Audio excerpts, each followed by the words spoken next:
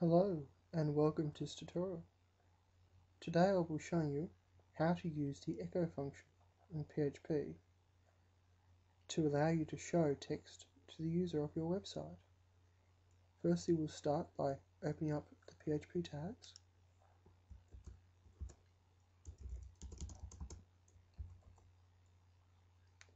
And now we will, right in the middle of those two PHP tags, echo space inverted commas hello world inverted commas again and a semicolon at the end.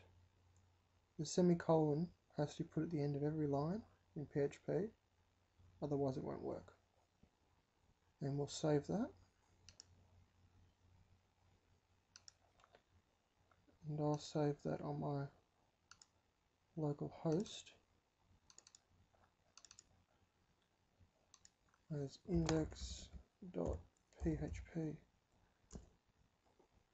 And now I will open up Internet Explorer, type in the top local host, and it should show what we just typed in. It says hello world, and that's what we told it to say by typing hello world into our echo function. The echo function can also be used to display the text of a variable. So we'll make a variable, starts with a $sign, we'll call it $text, and we'll say it equals, some inverted commas again, this is a variable, inverted commas again, and end with a semicolon again. And instead of saying hello world in the echo function, we'll get rid of that, and we'll say $text, still leaving the semicolon there, and then we'll save it, and we'll have a look at our website again. We'll refresh it. Now it says this is a variable, which shows that it detected what's in the variable, and because we told it to display the variable, it displayed what was written in the variable. You can also join variable text with another variable, which could be like this, $text2 equals, I could say, and this is another variable, ending with a semicolon again. We could save that, but we haven't finished yet. Put a space in there after text, $text in the echo function, put a space, put a dot, another space, we'll say $text2, and we'll save that. And we'll go back to our website and we'll refresh it. Now notice how there isn't any space between variable and.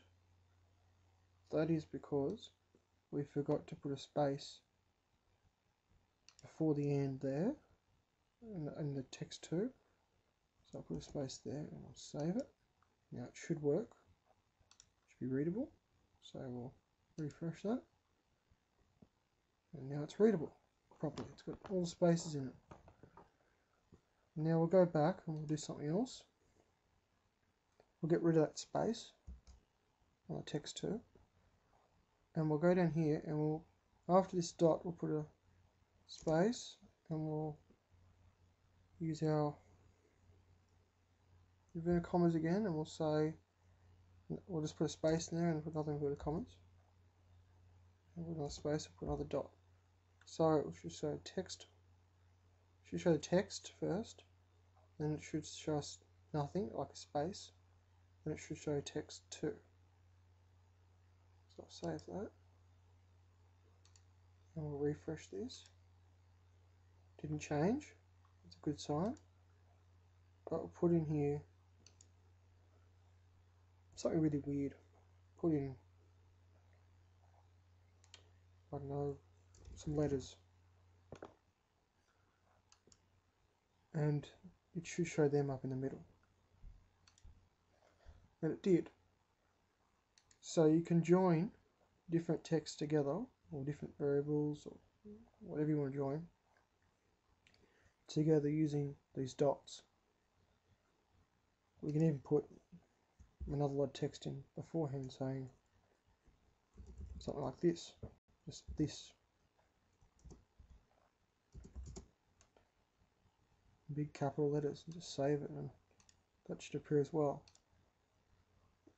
So you can join whatever you really want together using those dots, and those can be added to the echo function. So it just joins all these different functions, joins all these different variables and words and everything together into what's required for your website, giving you a lot of choices. But that's how you use the echo function, and I hope it's helped you.